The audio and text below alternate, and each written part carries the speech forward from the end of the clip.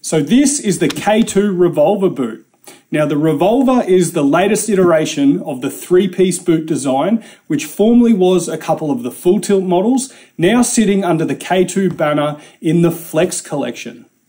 Now there are 4 different models of Revolver, and there is 2 different boot shells on offer. So let's run through these different models to see what the differences are. So first up, there is the Revolver and the Revolver Pro, which are both based on the original classic shell, which even harkens back to the Reichley days. But this one is just the more tapered toe box, along with your standard Alpine soles and replaceable heel lug. Then you also have the Revolver Team, as well as the Pro models, which are both based on the newer, updated, now renamed Revolver Plus shell, which has the more open toe box, has grip lock soles on the bottom, and these are even beefed up with the better cinch power straps on top. And the differences between the models themselves is going to be the liner options available and the flexes that the boots come in. So the base model Revolver boots in both men's and women's start out of the box at a 90 flex. The Revolver Pro series in men's and women's are both at a 100 flex. Then you have the Pro model, the Tom Wallish Pro, as well as the Taylor Brook Lundquist, are both a 100 flex. And then you have this one, the Revolver Team, which in the men's is a 120 flex, and for the women's is a 110 flex boot option. So this boot really is a favorite amongst the freestyle skiers. Now, whether that be for park, moguls, or big mountain skiing, it really is a solid choice with a proven track record. Now, although it may not be the most responsive boot as far as carving or highly technical skiing, one thing that it does really well is absorb impacts. So it is absolutely perfect for slashing around, jumping off things, and taking heavy landings. Fit-wise, you will find a little bit of difference between the 2 shell models.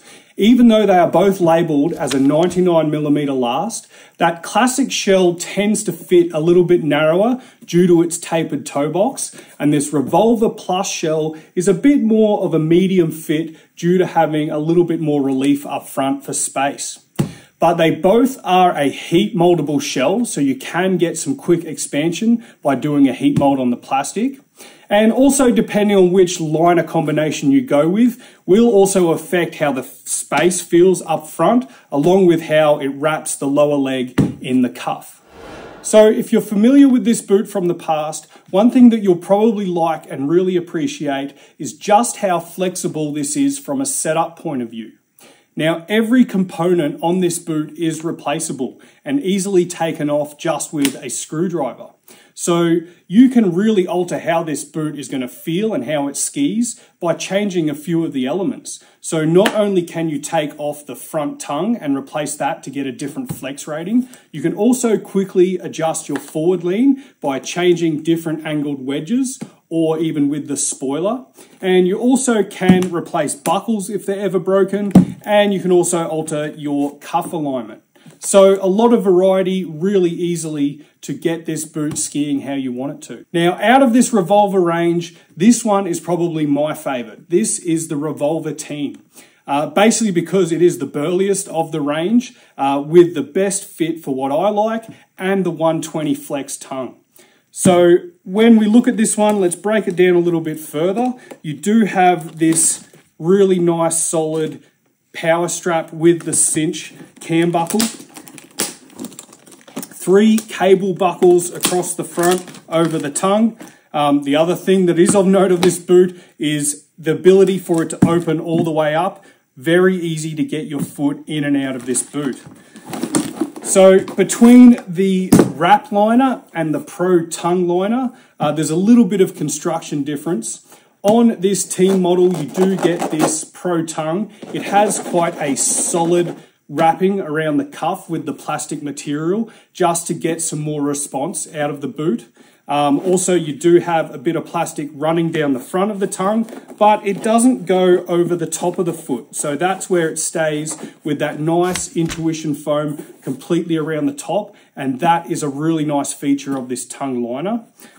Quite a broad elastic across the top, so it does still wrap the foot quite well. And we have a better shape through the toe box here built in as well. On the back of this liner is some Velcro attached, which formerly you could add some foam J-bars to. Now that's not an element that I really like about this liner, but it is there. Also, you do have loops if you ever wanted to add some laces onto it to get a snugger fit around the lower leg. So if I was to talk any negatives on this boot, really the only thing I think is a negative on the team is the Velcro on the back here. I think it's kind of redundant. There wasn't any laces or any Velcro in the box, so it's an aftermarket part you'd have to source out. And the only other thing that bugs me on this boot is I just wish this bottom cable was about 5 millimeters longer. It really isn't a lot in it, but it just is restrictive to anyone that is a little bit higher in the instep. It just has a touch too much pressure, which I think could be solved because you do have quite a bit of travel in this lower buckle. If that cable was a touch longer, it actually opens up this boot to a few more feet, which is only a good thing as far as fitting the boot is concerned. So inside the boot board is a fully shock absorbing rubberized boot board. It's not very straight on its ramp angle. It actually takes quite a dive and has a bit of curvature. Stance-wise on this, we're averaging about 5 degrees of ramp angle and a range of anywhere from, say, 12 to 16 degrees of forward lean with about 14 degrees out of the box. So overall, what do I think to the Revolver boot? I absolutely love it. Now, it is a boot that's been around for quite a while. It's one I've skied with in the past, and it really is a solid freestyle ski boot. So pretty stoked on it. I like what K2's done as it's come into their range as far as reducing the amount of options to make it much more simple. But it's kind of a shame that they actually got rid of the 130 flex option. So I'd love to see that make a comeback. Now, you'll also find this isn't the only 3-piece boot that K2 have. There is also the Method range. I'm going to review that in a later video, but this one covers the 99mm lasted revolvers. And yeah, this is a great one. So I'm going to give this a rating of 8. Thanks, guys. Catch you next review.